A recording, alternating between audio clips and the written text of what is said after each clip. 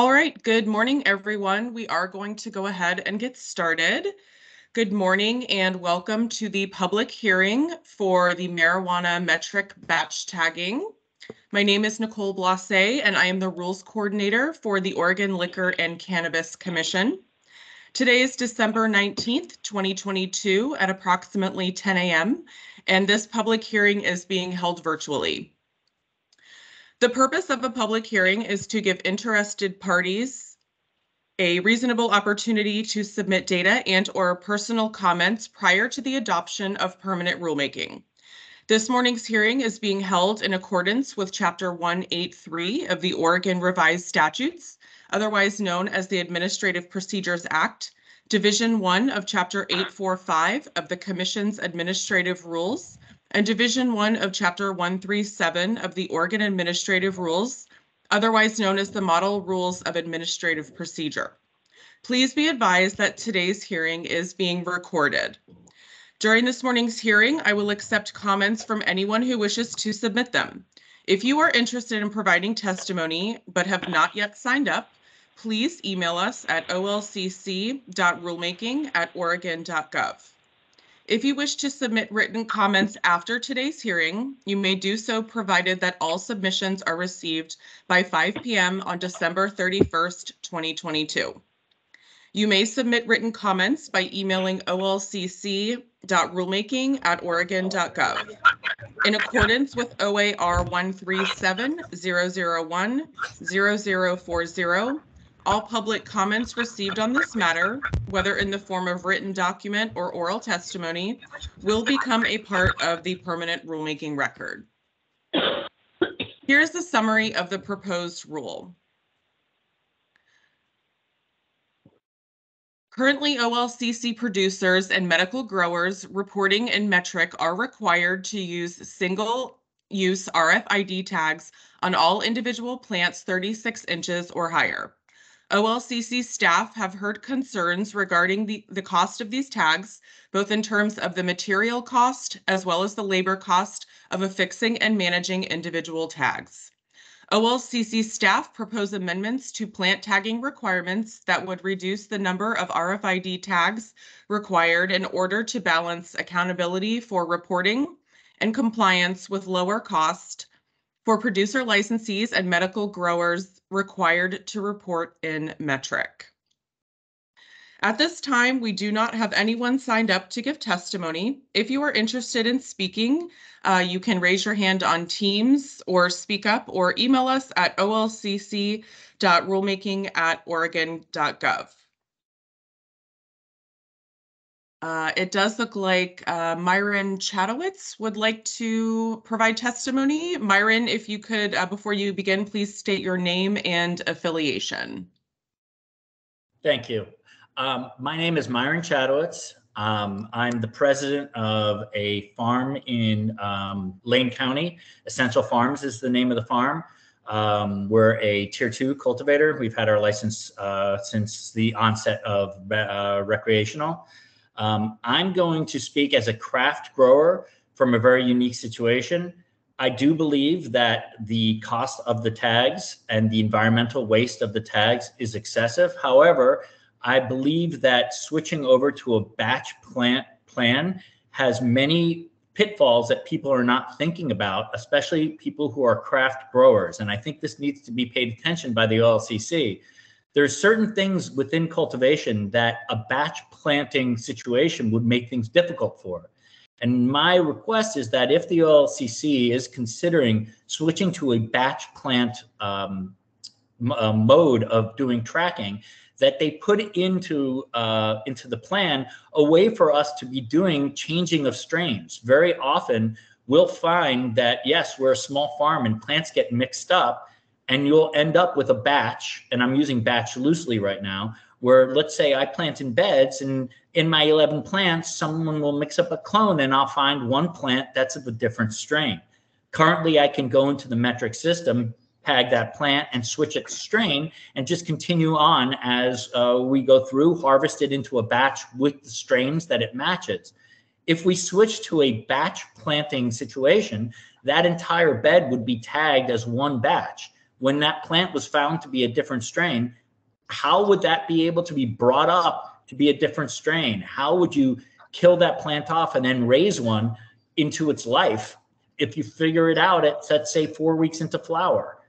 These are the type of challenges that I think people really need to think about when they make a decision to switch over from an individual plant status over to a batch plant status. I'm going to end with just one slight suggestion that I think could handle some of the concerns that people have. If we are considering, if the OLCC is considering moving away from individual plant tagging and is moving towards batch planting, what about if you kept the requirement that there's a tag for every plant, but they do not need to use the blue plastic plant tags that are now currently shipped with every single tag? We don't have the ability to request just the tags themselves and not the plastic blue stands that the OLC sends us. If we were required to just have a tag for every plant and then use whichever attaching system that we wanted to use, including just hanging, say, 10 tags with the 10 plants in a pole or something, then at least in METRC, each plant would still have its own individual ID. We wouldn't have to individually tag every single plant. We could be keeping those tags together, and we wouldn't have the environmental waste of the plastic attaching pieces. That's all I'm asking. I'm asking for us to just keep in mind the small growers as well that do craft growing and do have to make changes during the plant's life cycle. Thank you. Great. Thank you, Myron. Next, we have Mike Getlin. Mike, if you could please state your name and affiliation for the record.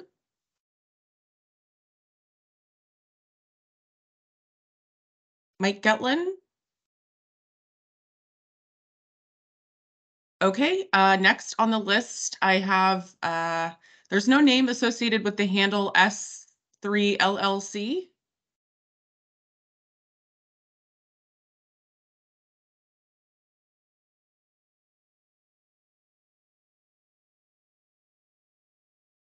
Okay, I have. Hi, hello? Yes. Hi, yeah, my name's Jason Lampman. I'm with State 3 Farms.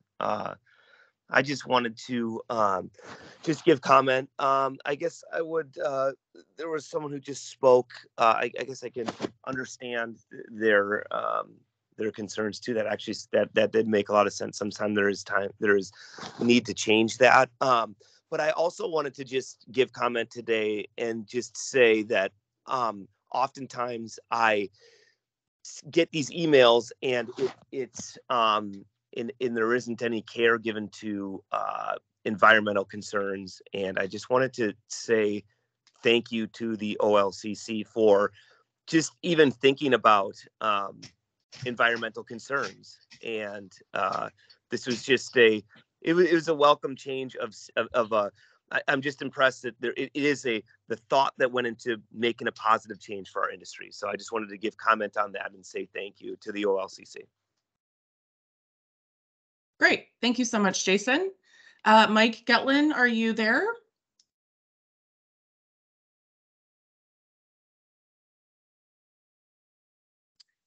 Okay, we will wait another 5 or 10 minutes or so. If everyone could please remain on mute, I will try to get Mike available to provide his testimony. Otherwise, you can send a note in the chat or email us at olcc.rulemaking@oregon.gov. We'll remain open and running and recording for another 10 minutes or so. Thanks.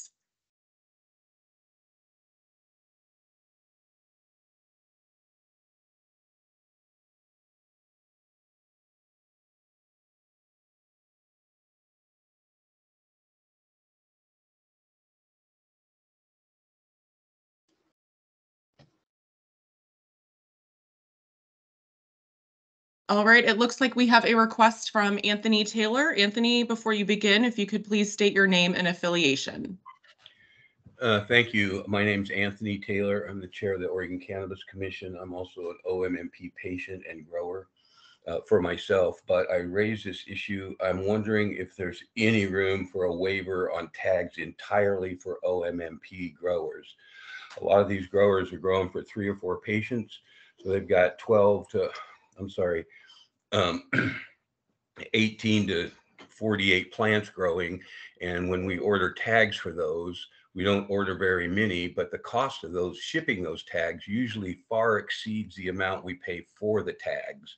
So we need some exemption in there for our OMMP growers that are required to report into the metric system. These are OMMP growers with 3 or more patients. And I'm advocating that we reduce the cost of these growers, as they're pretty substantial now anyway. So if we can figure out a way to put an exemption in there for OMMP growers, that would be great. The other thing I have is I'm concerned and confused a little bit by on page 6 of the definitions for usable hemp and hemp items. The definition of usable hemp cannabinoid product. It means a hemp edible or any other industrial hemp commodity or product intended for human consumption or use. And though that worries me. There's a lot of uses for cannabis other than what's going on in the regulated system. I know that further down it talks about what hemp is and what it means and what it isn't. And there's a second concern in there for myself as well, because we're talking about seeds that are incapable of germination by itself.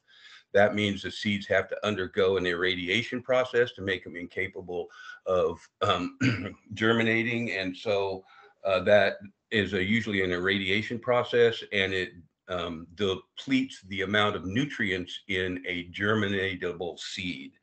And I'm just hoping that we can get rid of the part about incapable of germination, because that affects a lot of products out there that use hemp hearts and hemp seeds for other products that it will making them incapable of germination makes them lower in nutritional value. Thank you very much. Thank you very much, Anthony. All right, we're going to stay open and recording for another 5 to 10 minutes unless we receive any more requests to submit testimony.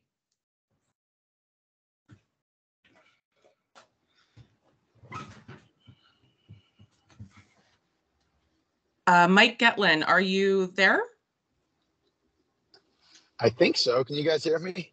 Yes, we can. Mike, thank you. Before you begin, if you could please state your name and affiliation for the record. I'm very sorry, and thanks for your patience, guys. Mike Getlin here, now with Nectar Markets. I also founded Old Apple Farm as a Tier 2 producer in Clackamas County back in 2016, and I'm the current board chair of the Cannabis Industry Alliance of Oregon. Really quick, my main thing is a big thank you here. I know that this has been awkward given the constraints of working with METRC. I know a lot of you guys, TJ, you individually put a lot of work in on this over the years, and as you guys know, this has been near and dear to my heart. You know, just for a little bit of reference, and one of the reasons it's so important to me, you know, our farm's been in tremendous financial distress for years now. We've gone from 38 employees down to 2 going into the 2023 season, and are going to a wind down model focused on extract products. So decreasing the cost of plant tagging to us going into next year is literally making the numbers work on a deal that we've been able to do to save our business and keep on fighting to keep as much of this industry in Oregon as we can. So I'm really grateful. Myron, I also understand some of your comments. You know, I have a very different perspective, having run, you know, huge plant counts, you know, 30, 40,000 plants a year for several years now. And that cost has been staggering. But again, this is a great example, I think, of, you know, the agency working with us to move the needle on something that really matters to a lot of people in this industry. And I'm just very grateful for your support on it. So thanks, guys. And let's, I know this isn't over the finish line yet, and we got to get in there and get some funding for it, but we're there with you and we appreciate all your help. Great. Thank you, Mike. Excuse me. We will keep the recording open for another 5 minutes or so to see if there's anybody else who would like to provide testimony today.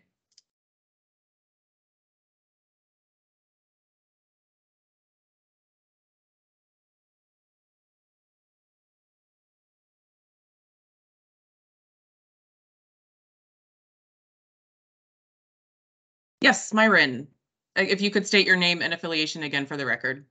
Hi, yes, it's just Myron Chadowitz from Essential Farms again. Hey, Mike. My final statement is that the OLCC, I want to thank you guys as well, and for really looking at everything. I just want people to keep in mind that farms that are 30 to 40 or 50,000 plants compared to farms that have a couple hundred is something we need to look at as the Oregon recreational economy here, and who's surviving and who's not surviving. I mean, we're all hurting, but I don't know if we should be passing rules that give advantages to large scale operations and make it harder for small craft companies, which is, I think, what the heart of Oregon is about. So, Mike, I know that I'm not targeting you in any way, but when you start talking about 40 to 50,000 plants or thousands and thousands of plants, yes, I'm sure the labor is very intensive on those, but that's the scale that people are working on. And as long as we design a law that works for big guys and the little guys, I'm happy as can be. And but that's it. And thank you again to the OLCC for really taking into account what farms really need to survive. Thank you, Myron. Wait another couple of minutes, folks. Thank you. Hello. Can anyone hear me? I sent an email, but I'm not sure it went through. I did not receive it, but we can hear you. And if you could kindly state your name and affiliation before you provide testimony. Thank you. Wonderful. Thank you. Yes, my name is Sarah Niestrath, and I am with Green Bandit. We are a Tier 2 outdoor sustainable regenerative farm in Southern Oregon. And I also want to express my gratitude for the efforts here to reduce that plastic waste. I did have the same concerns as the first speaker, that we definitely want to make sure that it is possible to change plant strain during the vegetative and flowering phase in case we catch any mislabeled plants. I'm not sure how we might go about doing that in a way that is feasible and also in compliance with tracking. One thought that comes to mind is that within that plant batch of 100 plants, that any of those batches could just be edited, right? So, you know, I find maybe just one plant of those 100 that is a different strain. If I can just go in, edit that batch, reduce it by one plant, and then, you know, maybe I have to create another batch, or I can add that plant to an existing batch of the correct strain that still has space within that 100 plant limit. Just something that does make it easy for us to make those corrections and not be stuck with, you know, the strain names within those marijuana plant batches once they are created. Otherwise, I think this is a great step in the right direction. Ultimately, eliminating that plastic altogether would be ideal. I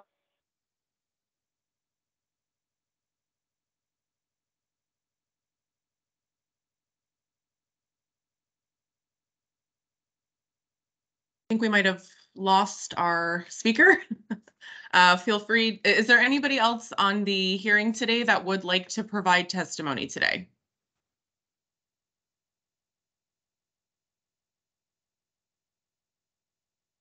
Okay. At this time, there have been no further requests to submit comment, so we are going to conclude the hearing.